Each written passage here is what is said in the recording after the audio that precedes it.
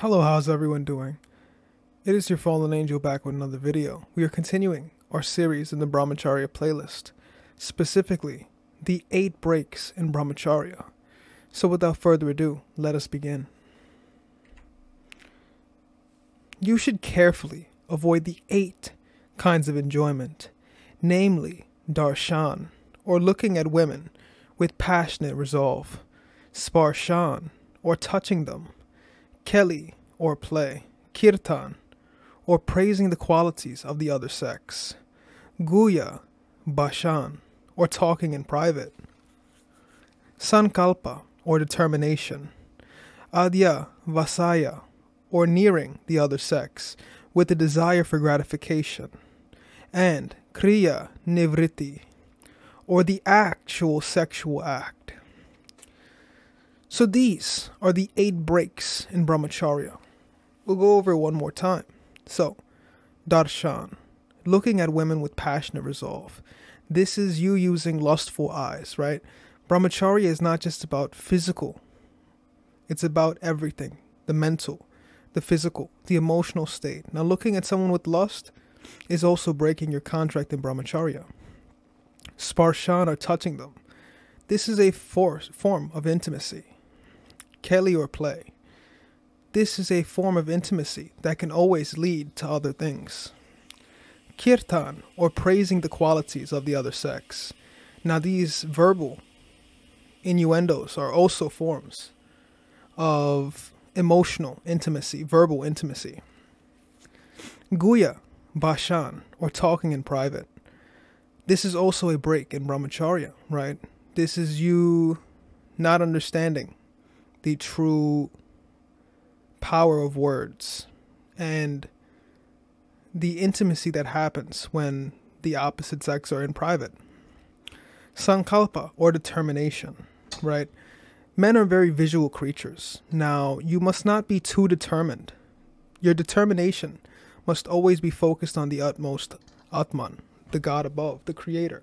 It should never be determined on anything lustful. Adya, vasaya, or nearing the other sex with the desire for gratification. So many people, they joke, tease, play with women because they want some sort of gratification, whether it's positive or negative. They want some sort of gratification. And these things act as planting a seed, right? This is like planting a seed, and this could grow into something greater. And then kriya, nivritti, or the sexual act itself. This is the final break of the 8 breaks of Brahmacharya. These 8 kinds of enjoyment are 8 kinds of breaks, so to say, in the current of Akananda Brahmacharya practiced. You must avoid these 8 interruptions with great care. See how we call these interruptions? Because that's exactly what they are. They are interruptions of the mental, the emotional, and the physical. You must avoid these 8 interruptions with great care. Sincere exertion and vigilant circumspection. A brahmachari should avoid looking at women with lustful eyes.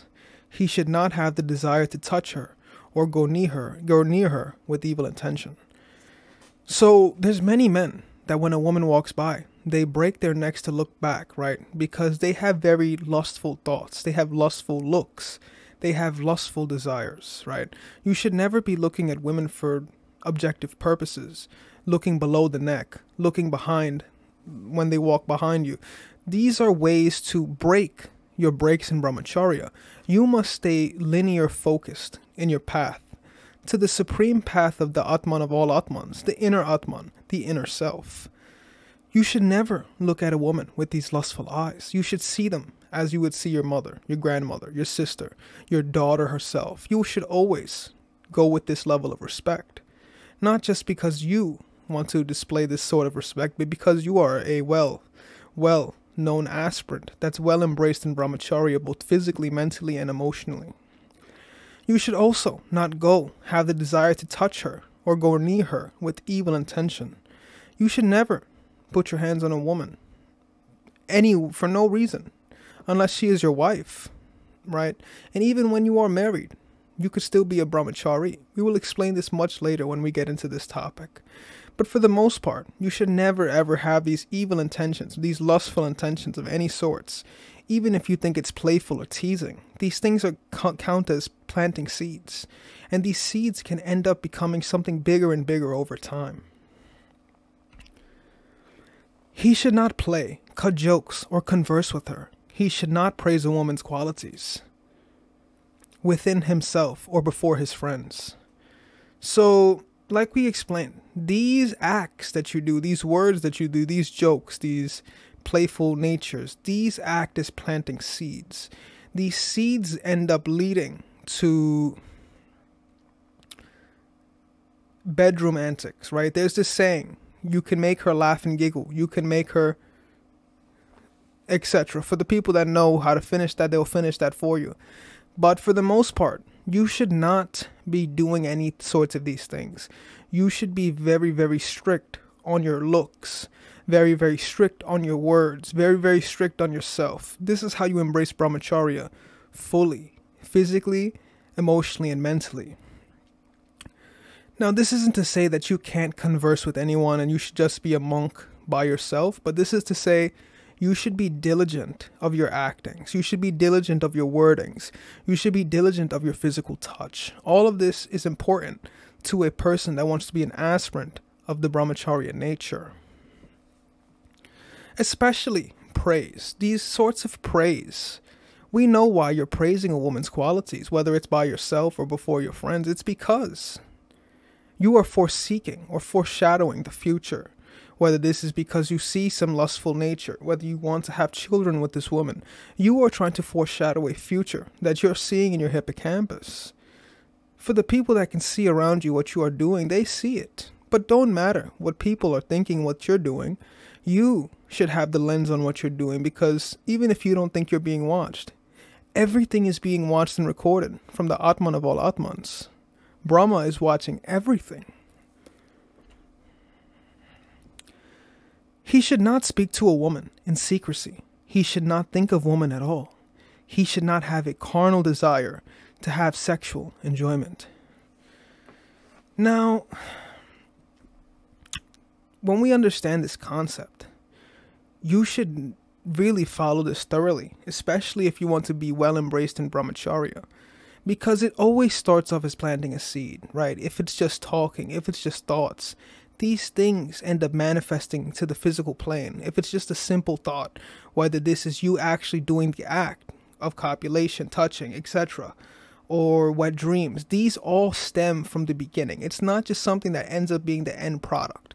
These all stem from a beginning product, whether this is secrecy of talking, whether this is secrecy of thoughts, whether this is carnal desires of lust. These all are the beginning points that end up to an end point. So it's essential to have all these desires and lusts in check prior to it ever ending up to being a bad thing. This is like when you get a dog, right? Let's say you get a dog, a very big dog, and at the moment you get it, you see he has a very bad temperament or he does something destructive at the beginning. If you don't snip this in the butt early on, it becomes something worse. It becomes a greater monster later. This is the same thing with lust. If you don't snip it in the butt early on, it becomes greater, bigger, more massive, and it becomes something uncontrollable later. So it's essential to snip it in the butt early on. A brahmachari should without fail avoid sexual intercourse. If he breaks any of the above rules, he violates the vow of brahmacharya. So, we already know to be well embraced in brahmacharya, you have to avoid the sexual intercourse.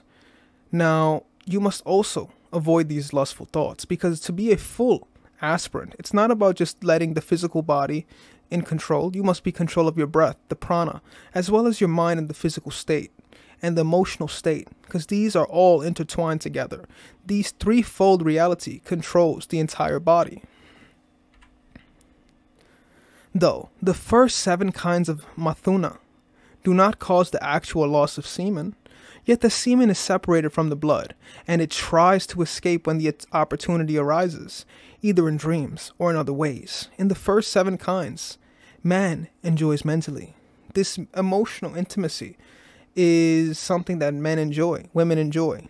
Thoughts, speaking, hearing lustful stories, talking about lustful things, touch, etc. Now, while this may not be the exact sexual act, this is a form of intimacy that you must avoid to be embraced in Brahmacharya. Aspirants should not indulge in talk about sex. They should not think about ladies. Bring the image of your Ishta Devata into your mind. If the thought of a woman crops up, repeat the mantra vigorously. You should always be well endowed in your meditation, whether this would be with your mantras, whether this be with your mudras, using your hands to create more power, potent power around you. Mudras and mantras, your ohms. Using this to make sure you're channeled within yourself, controlling the breath. The prana is the most important part to get through anything, whether this is lust, whether this is anger, deceit, torment, trauma.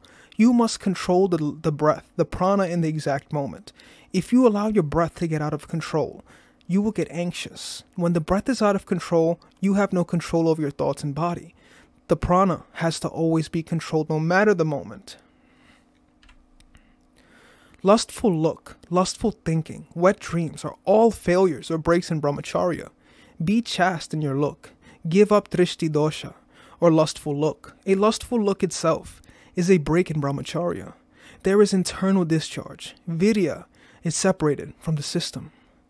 So guys, it's essential to understand not to look at women in a lustful manner. Always view them as you would view your mother, your grandmother, your sister, your daughter. You do not look at them with lustful eyes. You look at them as someone you would want to protect, someone you want to care for, etc. This is the practice of Brahmacharya in full display, in its full entity of understanding the Atman of all Atmans, the inner self. Now, there is a reason why your carnal desires, your animalistic desires are so strong, right? There's a reason why it's so strong, and to battle them is the journey, right? To understand them is the journey. To understand how potent this virya is, the virya is the sperm, and understanding how potent it is essential to your livelihood. See Mother Kali and all women cultivate sublime divine thoughts. Do japa and meditation regularly. You will be established in Brahmacharya. Now, Mother Kali is a representation of creation and destruction, similarly to what we know as Lord Shiva, right? You must meditate regularly. You must create a safe haven when you meditate. Meditate thoroughly. Breathe. Control your breath work. And have pure thoughts. And you will make Brahmacharya quite easy. Brahmacharya will come very, very easy if you meditate regularly. Control the breath. Control the mind. And it will control the physical as well. So with that being said, guys, this has been another video in our Brahmacharya playlist, going over the 8 breaks in Brahmacharya. Feel free to like and subscribe, leave a comment down below. Check us out on Patreon, Rumble, Twitter, Instagram, things of that nature. This has been your fallen angel, and I am out.